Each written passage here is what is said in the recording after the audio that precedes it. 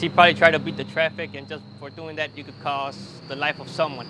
No matter what the reason, this could have turned deadly real fast. You just saw a Collier area transit bus speed down the wrong side of the road on State Road 29 in Immokalee. We first showed you that video last night. Well, now NBC2's Gage Goulding is uncovering what could happen to the driver behind the wheel.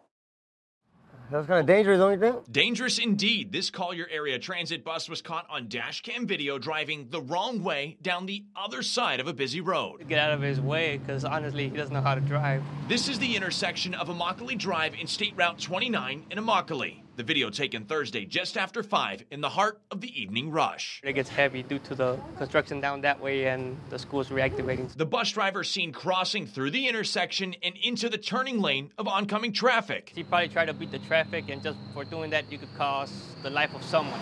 Drivers here in Immokalee are wondering if they were in their own cars and they did the same thing, what would happen to them? We gotta wait.